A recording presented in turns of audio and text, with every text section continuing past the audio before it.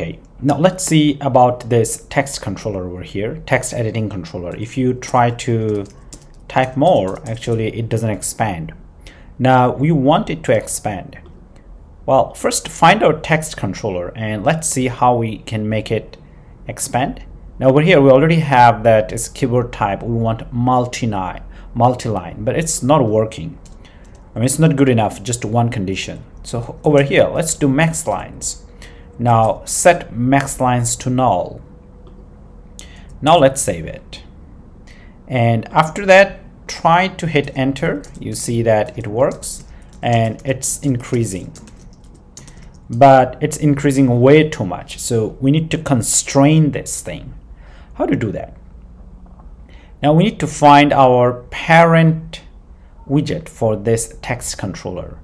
Now the text controller itself, text field itself is over here. So this is our text field. So this is the container. And at the top there is another container actually. So first we'll apply constraint to this controller. So how to do that? Here we would do something called constraints, and then we'll use the widget which is called BoxConstraints. Now with this you'd be able to apply additional constraints to your container. Okay, so now inside this actually we can mention maximum height. So in our case we would do 220h, and we could also do min height. So in this case we could do 50h.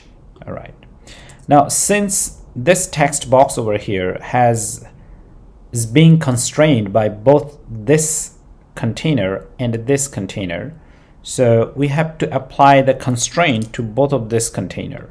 So I'm just gonna copy this and put it over here. Now this container itself should be smaller than this. So what I'm going to do, I'm going to reduce the max height over here.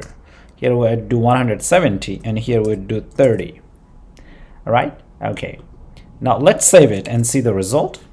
Okay, now we'll go back one step and come back again. All right, now let's start typing and do like this. So it'll expand up to a certain height, and after that it'll stop. So you see it stopped growing now.